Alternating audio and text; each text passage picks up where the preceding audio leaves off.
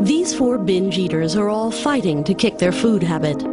At 630 pounds, Lisa Sellers is so obese that she struggles to stand or walk. 2 or 3 times a day, she manages the 25 steps from her bedroom to the kitchen. A short journey leaves her breathless, forcing her to spend the rest of the day lying or sitting on her bed. She relies on her 19-year-old son, Nick, to do the shopping and keep the cabinet stocked with her favorite foods. You know, I just think I put him in a bad position. Sometimes I feel like it might be partially my fault, but I want her to be happy, you know, and food makes her happy.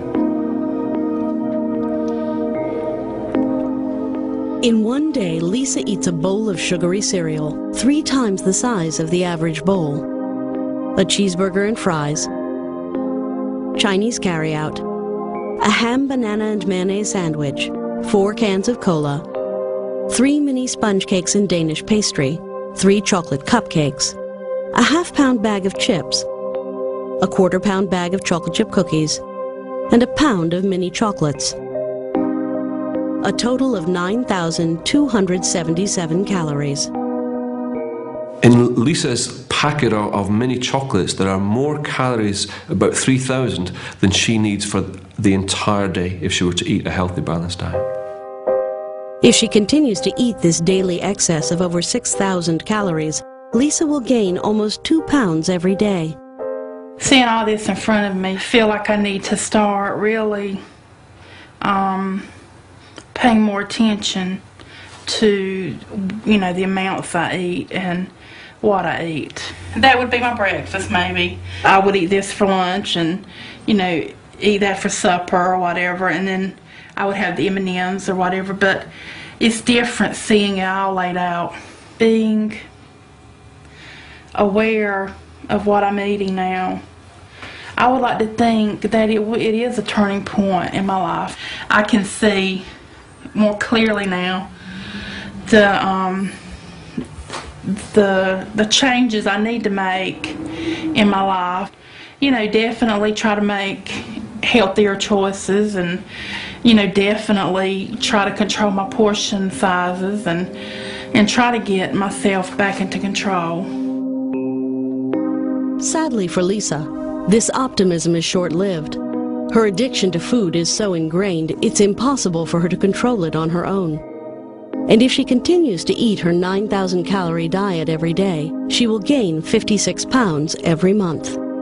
Each one of these addicts is desperately fighting their own solitary war against food, yet not one of them has found the willpower to beat it on their own. Changing my lifestyle from the last 40 years is not going to change overnight, or not going to change just me having chicken salad, you know. It's everything. It's like because I've been unable to walk and normal now for quite some time, I've got to start learning that again, building my strength up again, and I can't do that on my own. Just can't.